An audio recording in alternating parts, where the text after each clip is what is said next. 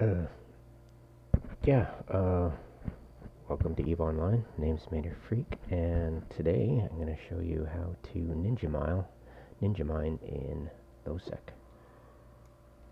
I've got my scout on the chokepoint, as per usual. I've got my porpoise doing the boosts. It's got 31 range, well within. I've got my guys bookmarked at 5 kilometers from a glare crust, each of them. This is assuming I no longer have control, or whatever player, corporation, guild, alliance, coalition, whatever has control of the area. And I'm ninja mining, which means the space is hostile, and I'm not going to be nice and polite about what I mine. This is assuming I mine clear ice in high sec and get my glare crust from low sec. Each one is separate. I've got cloak set to F2. I'm ready at any time to hit F2 and cloak up. The key, of course, is to clear the field of any rats instantly, as quickly as possible. To that end, my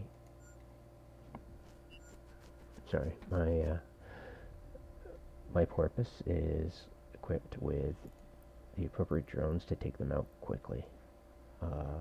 It will take a while to target them individually, but if I'm smart, I can get my guys on watch list and see who gets attacked by the flashing, or just use my Evo preview to see who's got the red. It's usually a tracking disruptor that'll come up, and I'll be able to see it easy enough and get rid of them quick. With that, let's get going. Shifting to directional scan. I'm well within the, well, actually not, actually it's outside of scan range. If anything does pop up, I usually assume it is a wormhole entry, because I've got the only entrance to low sec watched by oh, here we go. And then the nice thing about doing this for a while, you get to know the locals. And that gate flash I just heard got the jump gate notification in sound cranked to maximum, everything else to minimum, and turned my laptop volume to maximum. So yeah, I get alerted. And that's usually in a Astero or Retribution. Yeah, so you get to know the players real well, and which ones to ignore, which ones to be slightly wary of, but always have. Yeah, there was a myrmidon scaring away the the amateur miners. He doesn't usually come around here. I believe that was an Astero, so nothing to worry about for now. He usually sends in his retribution when he's found an anomaly or signature. I guess it's a signature to go run. I don't play them myself. It's useless. I'm sure some people might get their kicks from it. Alright, let's get my inventory going up. So I'm going to kick out my MTU. Get that sorted. Now, luckily, I still have an upwell that I can dock at. It won't be for long. How I'm planning to do this in the future is just send this miasmos out to high sec. Since I'm watching the only entrance, I can be well assured that nothing's really going to surprise me. So, there we go. Open that sucker up, and let's get started.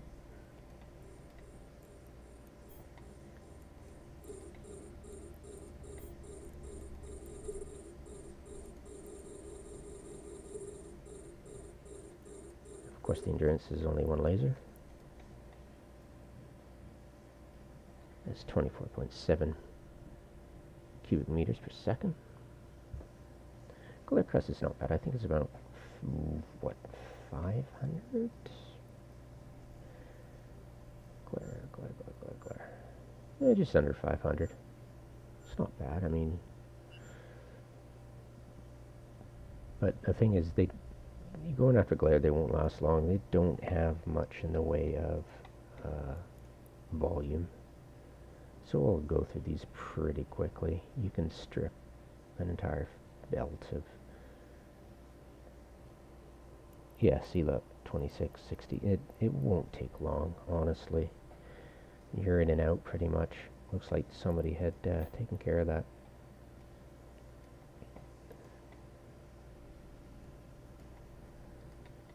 Go for my inventory now. I usually stagger the inventory.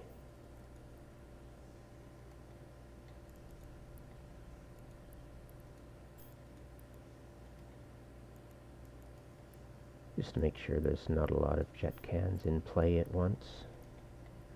But we'll see. Let's get that going quick.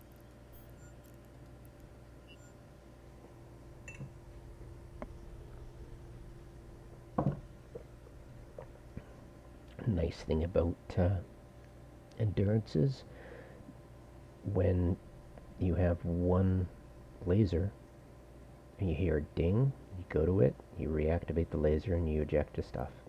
Simple. It's a nice, because honestly, it dings. You've got the last of it. You haven't got, you haven't wasted anything really. If you're real quick, on the money, on the ball, you've half a second, and it's back up and running, and you've only lost half a second. So that's very good for efficiency. So it's a perfect thing. You don't have to worry about it. Here, ding, go deal with it. It's great. So 6, 8, 5, and 11. Perfect. Greatly staggered. Let's turn up a macro for this. I think it's G2. What is it? G2. No, wrong one. Is it G3? Yes, G3. All right. Kind of tricky when you're trying to. Oh.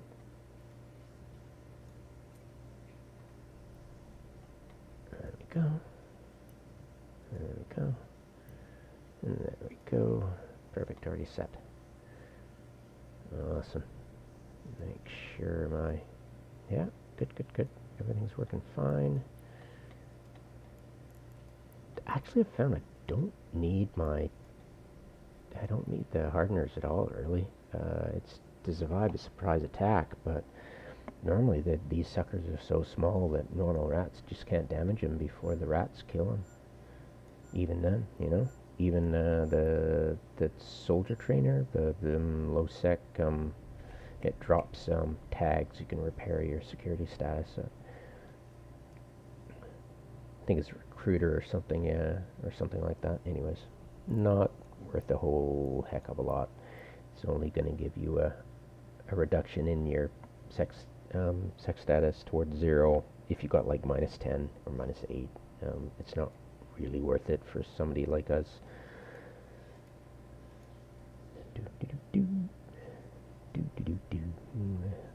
Yeah, it's pretty simple.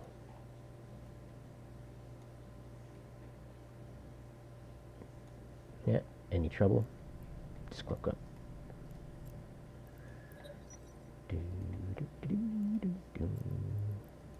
Sometimes I have fun with the fireworks. Got one of my guys to set to,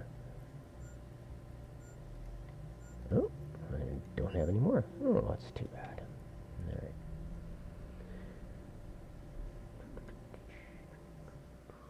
Pretty quiet usually around this time, even during the weekend. If you've got an active, there's 3 signatures in system.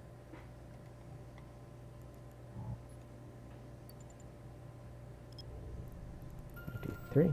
Well, and there you go, and that's right. And press F1, get that back in operations, and eject. Simple.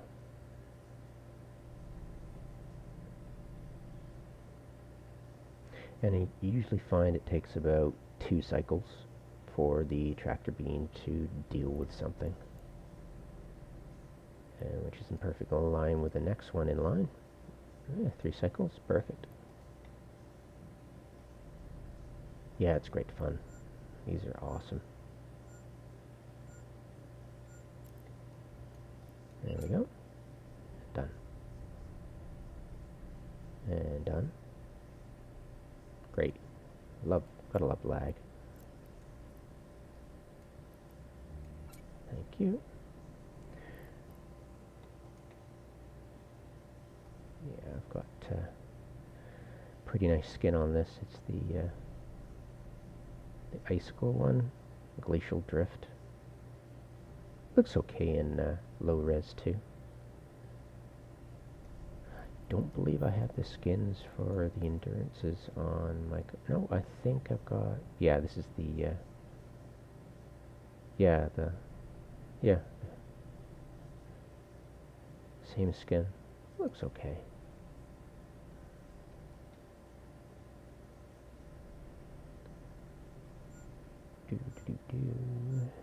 Yeah, the icicles look pretty cool in high res.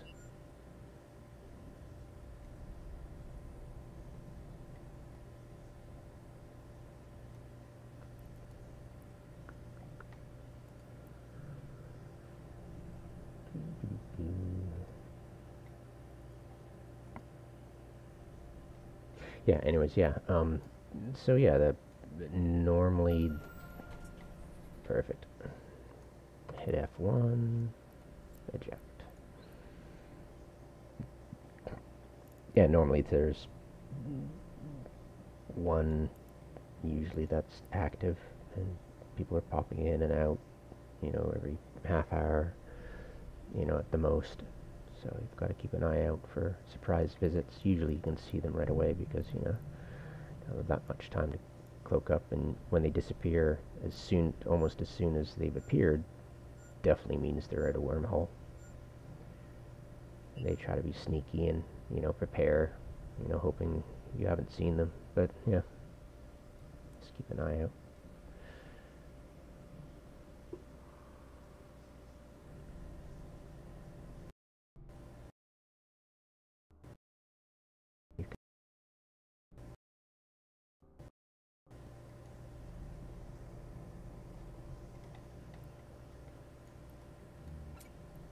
Usually it takes 4, and bam, you're full.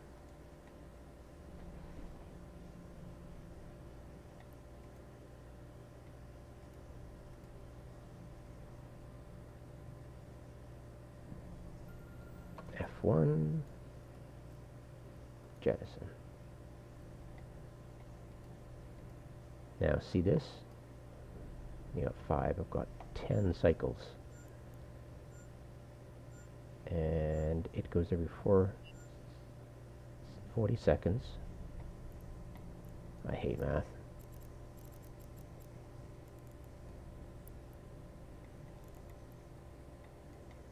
So 40 seconds times 10 divided by 60 equals 7 minutes. I can get to Shuri and back in 10 minutes easy. There we go. F1, jettison.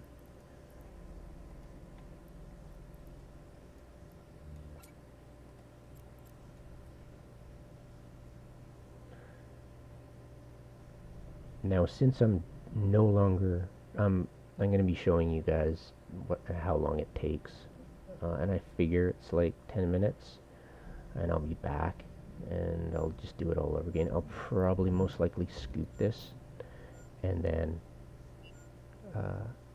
dump it once I'm back, just to be sure. But for now, since I've got an upwell in the system, I'm just going to dump it there.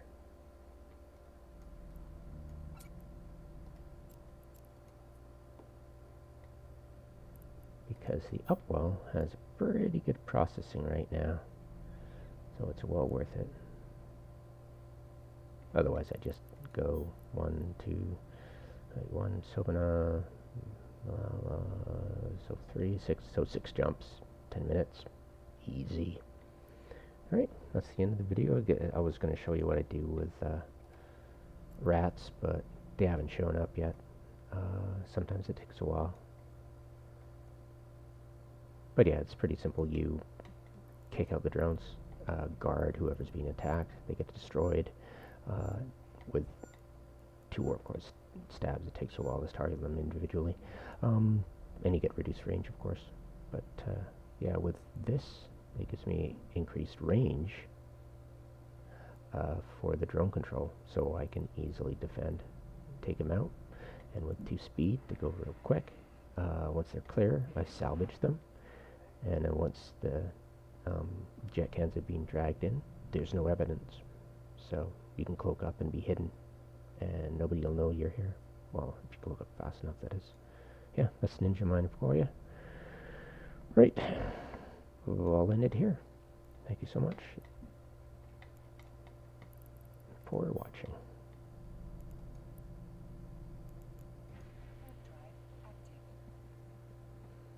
Kind of hoping for a rat spawn, but yeah, no.